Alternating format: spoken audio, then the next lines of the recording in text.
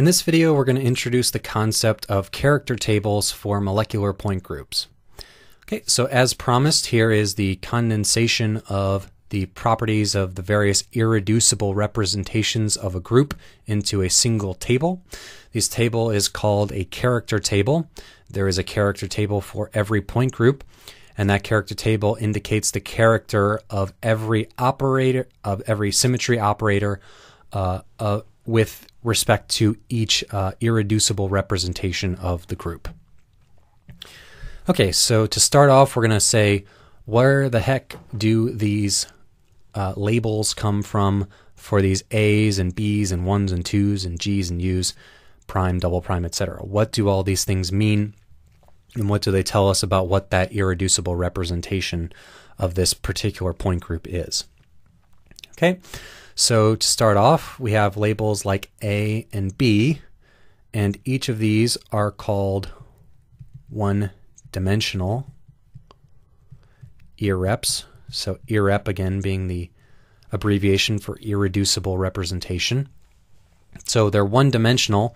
That means that they're only ever going to have a value of 1 along any of these particular operators.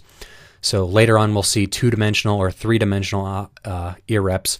They'll have a 2 or a 3 with respect to the identity element.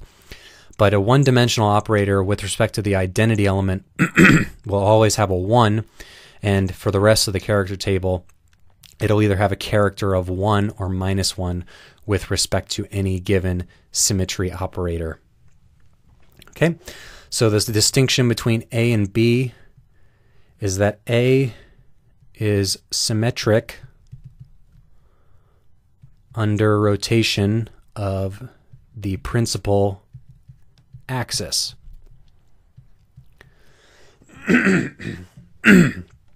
So an A irreducible representation is symmetric with respect to the principal axis Cn.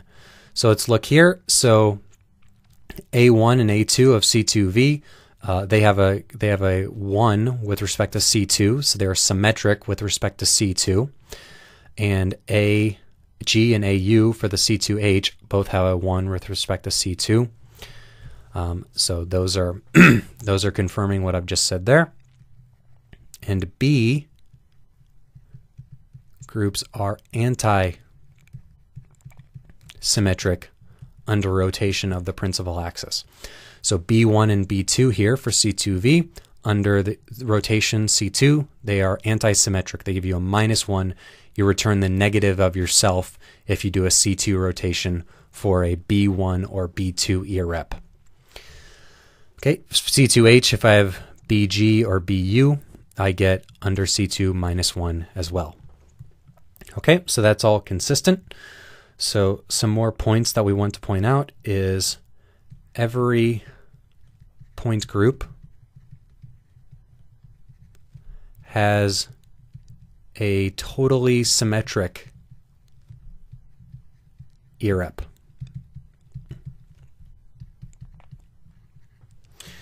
Okay, so every point group has a totally symmetric irrep inside of the character table. So for C2V, we see this as A1, 1, 1, 1, 1. Every single symmetry operation results in the same object being returned. It has a character of 1, so a character of itself for every single symmetry operation in the group. For C2H, that's AG, 1, 1, 1, 1. For the C1 point group, it just has the identity. Everything is A. Everything is symmetric with respect to the identity.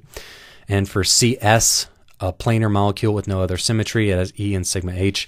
A prime is symmetric with respect to all objects there. So every point group is going to have a totally symmetric irrep in the character table as well.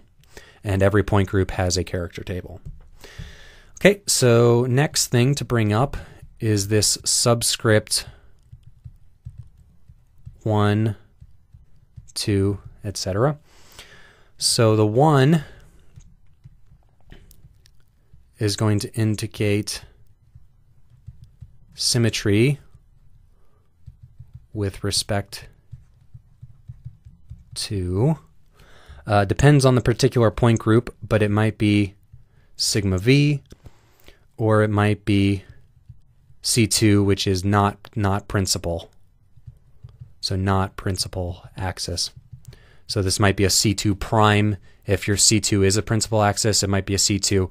If your principal axis is C3, C6, etc. So some other element which is not your principal axis. And then the 2 as well, just like with B, antisymmetry with respect to those particular operations. Okay, let's look here. So in the case of C2V, that is the sigma V. So A1 symmetric, A2 antisymmetric, B1 symmetric, B2 antisymmetric with respect to the sigma V. Don't have that there. We don't have 1s or 2s in any of the other that I've got listed now, but lots of character tables do have 1s and 2s for subscripts. So that's what those mean. Subscript G or U, those things are the same thing that we had discussed for diatomic molecules earlier in terms of the symmetries of molecular orbitals. It's the actual same exact word.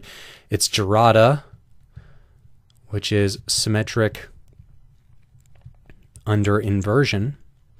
So now we just have a much more formal definition of what inversion is. We've seen the inversion symmetry element and the inversion operator in this case for many of these point groups. And U, ungerada, which is the opposite, which is anti-symmetric under inversion. So C2H has an inversion center, has 4 irreps, AG, BG, AU, and BU. These two are gerada, these two are ungerada. So the gerada are symmetric with respect to I, and the U's are ungerada with respect to I. They are anti-symmetric. Okay, and they're only going to have that G and U subscript if your point group has an inversion operator in it.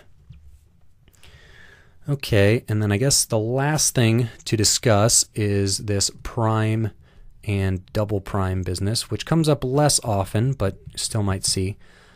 And again, these, sorry, that's a superscript. These aren't super critical to necessarily understand. Your course or your professor may not bring them up at all, but I just want to give you an idea of where these things come from just for your own information, in case you're curious, or in case it helps really. If I could write superscript, that would be fantastic. Okay, superscript. All right. Again, yes, just mostly for your information, so you know where they come from. Maybe it helps it stick a little bit better in your brain. Okay, prime and double prime. Prime being symmetric with respect to sigma H. Double prime being anti-symmetric with respect to sigma H. So the only example I have of that up here is CS, which has E and sigma H in it. A prime symmetric with respect to sigma H. A double prime anti-symmetric with respect to sigma H. There may be others that have that as well, but that's much less common than either seeing subscripts like either seeing A and B, 1 and 2, or G and U. Those come up much more often. Again, if you need the source for these, that comes from the first video in this series where I talk about the websites. Jacobs University has a nice website that has all molecular point group character tables for every point group of interest in chemistry.